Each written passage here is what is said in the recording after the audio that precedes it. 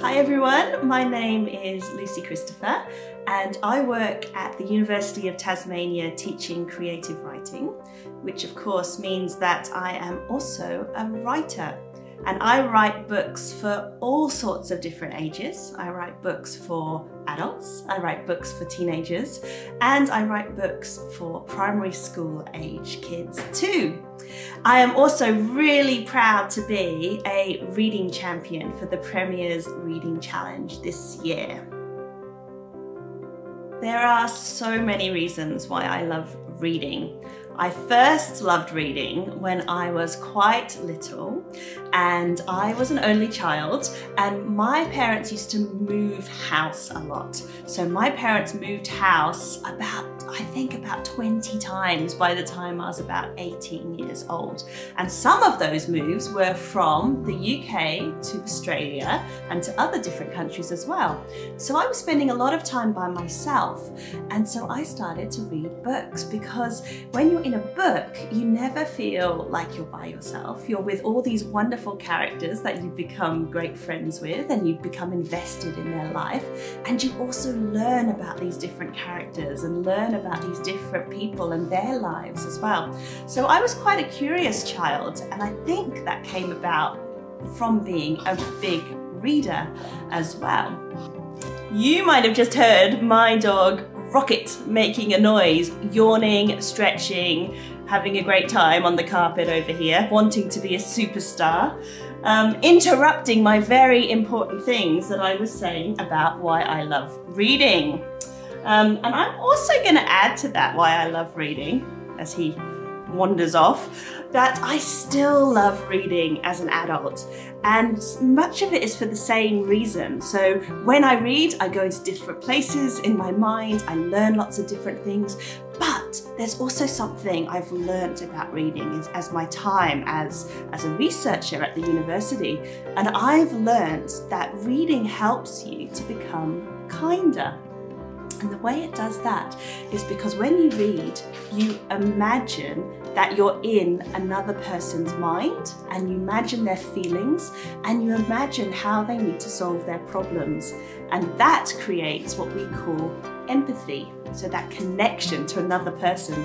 Rocket's still trying to steal my limelight over here.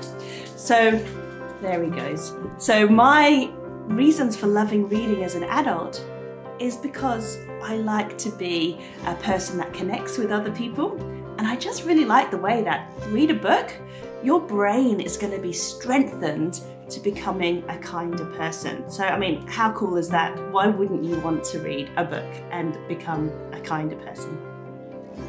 So nature is really important to me as a writer. And that is because I start with place when I write a story.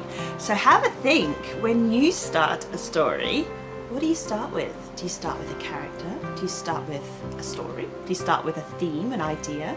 Most people seem to start with a character. But I'm a bit weird in that I start with the place itself.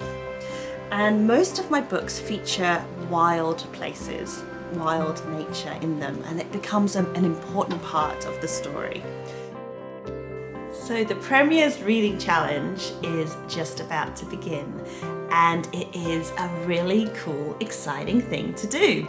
So remember that the Premier's Reading Challenge is a personal challenge. It's not a competition. The idea is to read as many kinds of different things as you can read, but also to really enjoy the kinds of things that you're reading. Spend that time just really being curious and thinking about what kinds of books and stories can I read? Would you like to read a book for younger children perhaps? Would you like to read a comic book? Would you like to read a bit of non-fiction?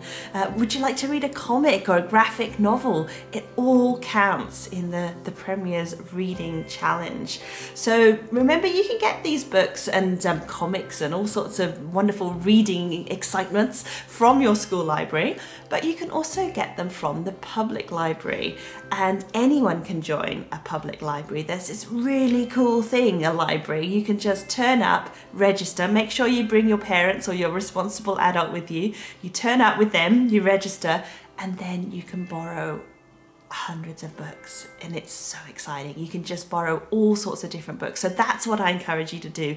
Go and investigate what you could read in either your school library or your public library, or both, and really enjoy the adventure of finding all sorts of different things to read.